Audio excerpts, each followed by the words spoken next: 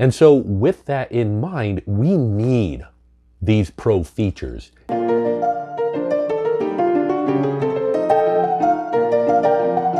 My friends at Longer wanted me to check out their LK4 Pro 3D printer. And while the printer itself did impress me overall, it made me think a lot about pro features in 3D printers. They cost extra, and are they worth the cost? Well, I think I've got the answer, and I hope you'll stick around to find that out. Hey everybody, it's Joe, and this is not the first printer from Longer that I've reviewed. I previously looked at their Cube 2 3D printer, which is a fully assembled 3D printer ostensibly for kids. Comes out of the box ready to go, and it's easy to use. Now, at the time, I used this to do a project for my son, and it was good. It did the job very well. However, after that review, I discovered something about this printer. I decided to start testing all the printers that I had available to me for accuracy, and my test for accuracy were by 3D printing Lego bricks. I found the models. These aren't models that I created. These are models that I found on the Print-A-Brick archive. Now, the Print-A-Brick archive is no longer available, but this is the internet, right? Anyways, by printing a Lego, I thought if it could print accurately, that I could test it simply by clicking it into a store-bought Lego and taking a store-bought Lego and clicking it into it. Well, this printer, among all the ones that I tested, had a kind of unique problem. The circles on the bottom of the Legos were very clearly, visibly, non-circular. They were kind of tilted and ovalid. Uniformly, it's not like it was doing it different on each layer. It was uniformly off, but it was off every time. It's the sort of error that happens when you have a loose belt, or perhaps the gear that drives the belt is loose and it just jigs a little bit. Every time the motor switches direction, there's a moment where the belt doesn't switch direction. Now, that doesn't lessen my opinion of this printer much. It's still a good printer, it works, and it's functional. It's simply not capable of doing the sort of accuracy that you would want to do if you were printing something, well, measurably accurate like a Lego. Now, move over to the LK4 Pro. I unboxed this in a previous video, and you got to see as I was unboxing it. While I tried not to show you guys, I was a little bit disappointed at how much setup and work this printer required. It was just a little bit more than I expected. It wasn't bad, but I expected it to be like a Creality CR10 or an Ender 3, where you simply stand the Z-axis up, screw it in, and you're good to go. But no, this machine, you needed to basically build the Z gantry, the Y gantry, put the motors in place, hook everything up. It's interesting to note that everything from below the build plate was pretty much already done for you, which means that they put the electronics together, they put the power supply in there. That was all one unit. But then I had to build the build plate itself and all these things. Now, while I don't mind the work, it does mean that if this printer is inaccurate, there's a chance that it was my fault. So I had to be very careful as I was putting this machine together. And let's talk about the instructions that came in the box. These instructions are, how do I put it, really bad.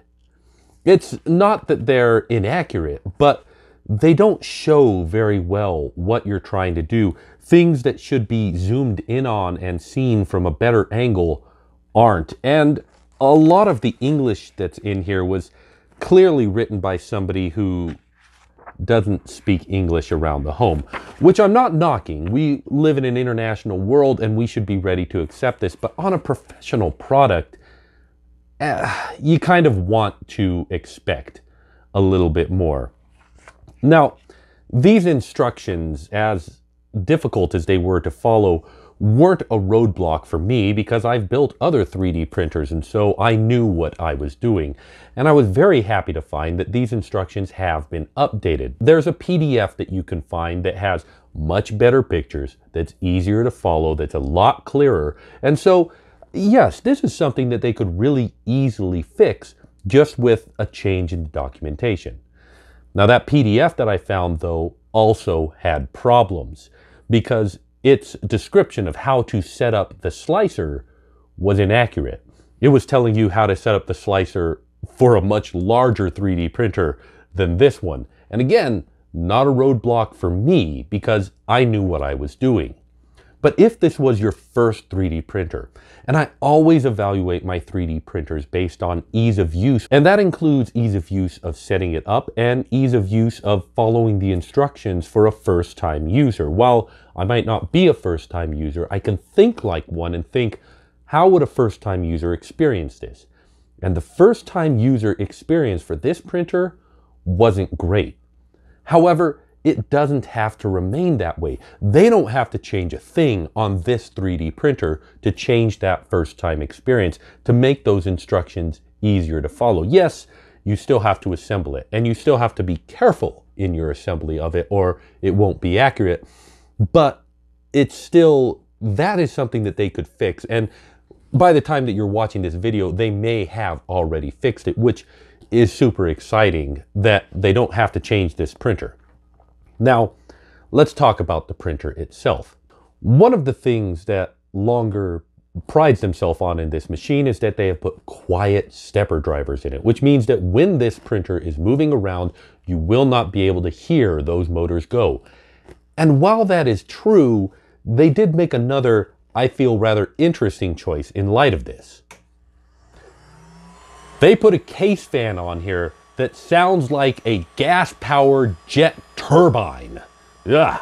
Maybe I could replace that fan and make this whole unit a lot quieter, which if I did, this unit would actually be quiet enough to run like by your bedside while you sleep. Not that I would recommend that, seeing as how we still have to consider Vox, but it would be that level of quiet, and that's exciting.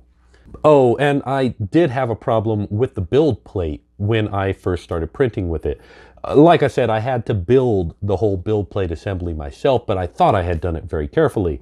Then I put on the build plate, and even after carefully leveling it, it still was showing signs of not being level, of almost being irregular throughout the whole thing, and I decided maybe the problem was that the build tack-like surface that they had put on top of this printer, maybe it was bubbled or warped or some way. And so, well, fortunately, it's a removable plate of glass. So all I had to do was remove that plate, flip it over, coat it with hairspray, and that immediately leveled out the surface because when you put hairspray on, you put it on very thick so that it creates a liquid surface. And that liquid surface creates a flat surface for you. Now again, remember if you use hairspray to only use it in a well-ventilated room. Safety first. Now I've been knocking on this printer a lot, the instructions, the loud fan, but there is a lot to praise about this printer. And the biggest thing I think to praise about it is their touchscreen interface. All of Longer's printers have a great touchscreen interface that I'm super excited to see, and I hope to see on more 3D printers. But their Pro line has a step above as far as their user interface go. They make it just ever so slightly better, and I honestly really like this touchscreen interface. This to me is a huge bump in ease of use. And while this printer may have lost some points in ease of use for being difficult to set up, it really gains them back and maybe even more just for having this spot-on user interface. But that's not this printer's only pro feature. It has filament runout detection, which I said was in a Ender 5. It's not, but it is definitely in this machine. And I tested it mid-print. I snipped off the filament, let it run through, and sure enough, it stopped the print. Now, I did run into a problem when I was testing the filament out detection. Well, actually, I wasn't testing it, but I'm glad that this happened. I pulled out the filament, and forgot to load a new filament in before I started to print. And when I started to print, to its credit, this machine did say, hey, I'm detecting that there's no filament in there. Do you want to load some filament? Now that was good, except for the fact that I realized that I could not get it to resume the print and go on until it detected that there was a filament in there. Which means that if this sensor is ever broken, or if the cord going to it is ever broken, or if there's any reason why, despite having filament in there, it thinks that there's no filament in there, it will refuse to print anymore, and you would have to completely override this switch in order to be able to continue to print. And that's not good in my opinion.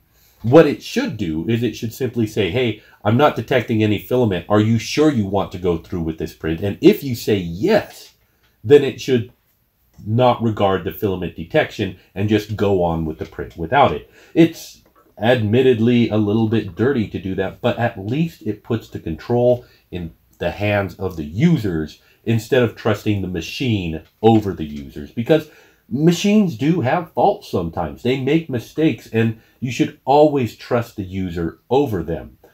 Maybe I'm a little bit sore about this because I'm going through some problems with my DaVinci Color, and they're very similarly related to this, but I don't like that feature of this, and so I hope that they change it. And I don't see any reason why Longer wouldn't change it. It's not like they've got chipped filament or any reason to convince us that we shouldn't be able to use this printer, which we should feel like we're owning. One of my first prints on this printer was to 3D print some Legos again, and this one had none of the problems that the Cube 2 did. It did an admirable job of printing the Legos accurately, but was it dimensionally accurate? Well, almost. While it did do a good job of printing them, while I didn't even have to adjust the flow rate, it had gotten that done properly. It unfortunately printed them a little bit too small, which is an indication that the X and Y stepper motors aren't perfectly calibrated. Now, this is easy to fix. You can either recalibrate the X and Y stepper motors, which you can do with G-code, and there are many people out there who show how to do it, or you can simply scale up the model a little bit. If you scale up that model just a little bit, it will bring it into the correct dimensions. However, instead of doing that, I pulled out my old Gib bricks, this project that I'm making to create Legos that don't require the dimensional accuracy be perfectly dialed in on your 3D printer. They have little flex points in them so that you can be slightly off and your parts will still flex. And as soon as I printed these Gib bricks, I tested them out on real Legos and tested real Legos out on them. And sure enough, these Gib bricks did a good enough job of correcting for the dimensional inaccuracies that these worked. This means that this printer, while it is not dimensionally accurate out of the box, is not far off from it. And it's close enough that it can be corrected for with just a little bit of effort. So that's really, really good. All of the pro features in this machine basically have one purpose: to make this machine as easy to use as possible. But does it make your prints better? Like I said, you could look at this and see an Ender 3 and maybe be forgiven for thinking it's an Ender 3 until you looked closer, because it's got the same build volume, it's got a similar feed system, it runs the filament close to the Z-axis screw, although not as close as Creality machines do. But yeah, it's got a lot in common with an Ender 3, and the same could be said for the print quality that comes out of this machine. The first prints that I ran on this machine was an entire set of the Farm Chibi Mall set for my nieces and nephews for Christmas, and this machine spent 3 days printing that entire set. A side note, I did not realize that the entire set of Chibi Mall from the farm took 3 days to print. So that was eye-opening for me. But that aside, yeah, it took me 3 days to print that, and this machine chugged along and made beautiful prints the whole time. The only time I had any problem was when I loaded in some not good filament. But that was the filament's fault. The moment I swapped it out for good filament, the prints went back to being beautiful. So this is the question. These pro features don't improve the print quality at all because the print quality is already pretty much at the top level. So what are they good for? Well, the answer is that they smooth out the journey for the person using the printer. You, as the user of the printer, gets the benefit of the pros. There are things that are above and beyond the core functionality of a 3D printer. There are things that, while not technically necessary to make it run, are nice to have. And are those things worth paying a little bit of extra money for? Well, here's my thought on that subject. I am always in it to have 3D printing grow as a hobby. I want more people to get into 3D printing. And at this point, I feel like just about everybody who's so engineering minded that they only care about the output is already into 3D printing.